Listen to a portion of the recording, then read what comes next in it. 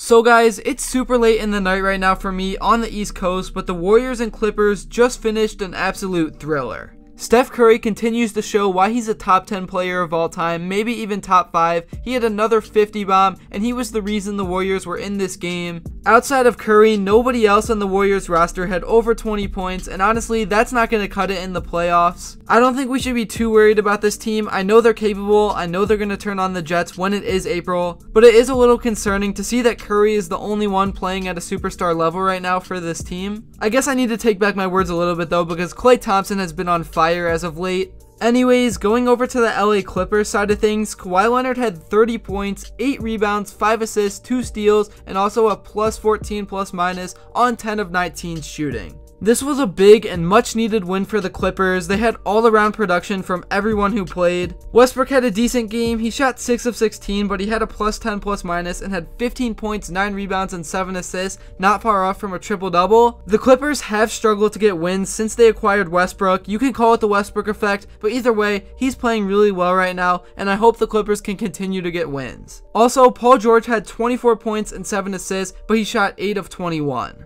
This was just overall one of the most fun games of the night to watch. Steph Curry is just unbelievable. It would really be something if Golden State ended up matching up with the Clippers in the playoffs. They would probably have to be the 4 and 5 seed for that to happen, but there's definitely a chance. Anyways, that's all I have to say in this one. Let me know in the comments below what you thought about this game, and until next time, I'll see you all later.